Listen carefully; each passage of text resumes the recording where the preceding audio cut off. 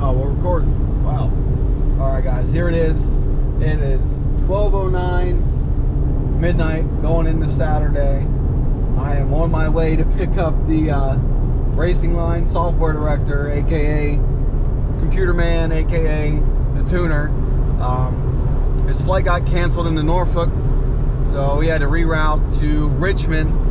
So it's about an hour and some change drive for me.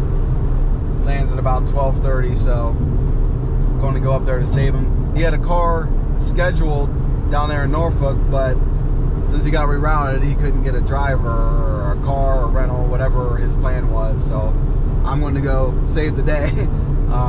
Tomorrow we get on the dyno, and I'm super freaking stoked. He said we're going to start out with flashing back to stock and then moving it up, tunes through there. That way we can get a baseline and see things. You know, I got a car coming up on me fast. Oh shit.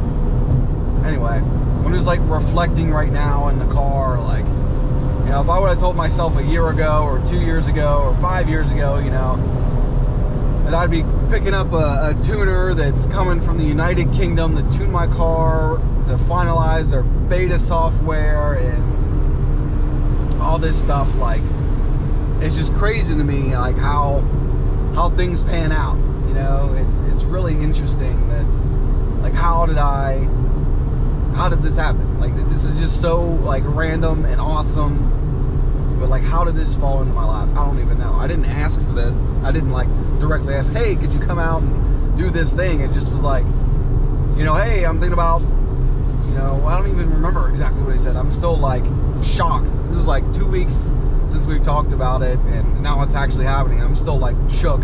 Like, how in the hell?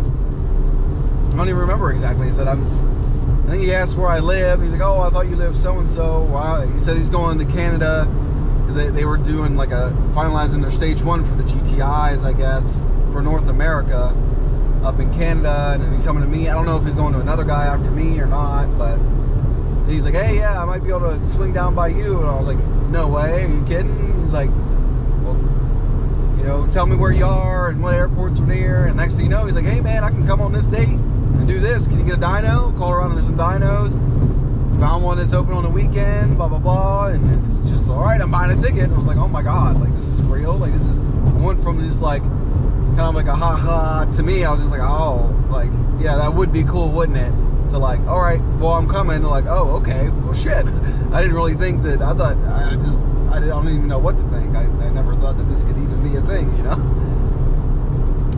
Red Bull's got me a little talkative, I guess. You know, I'm really freaking hyped. Like, this is just, it just blows my mind. It's not like I'm some, like, big, huge channel, like, oh, yeah, let's go grab that guy with a million followers so we can get our name out there. I've been doing this for, I think, almost 6 years now. 5 years this year, or 6 years this year. And, you know, I only have like 6,200 subscribers. There's people that start in a year, they're at like, you know, 50, 100, 250K.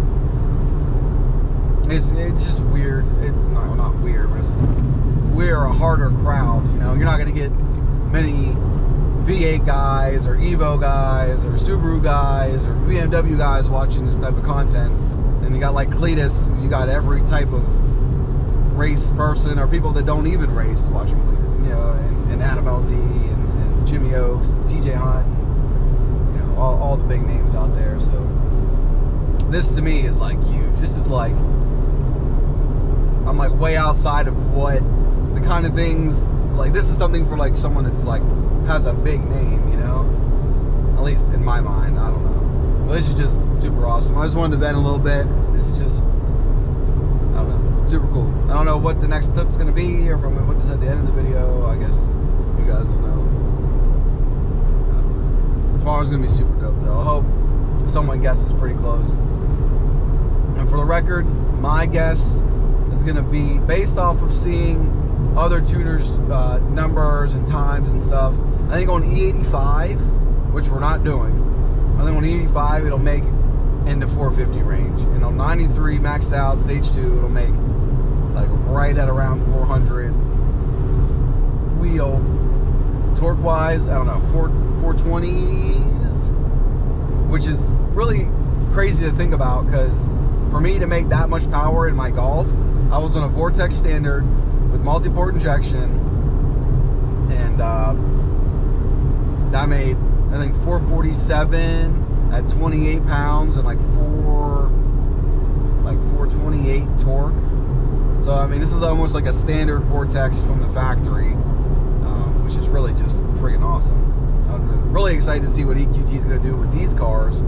I know they got a lot planned out. It's going to be really neat to see what their Gen 4 turbo is going to be like. But all right, I'm getting off the highway here, and yeah, tomorrow's going to be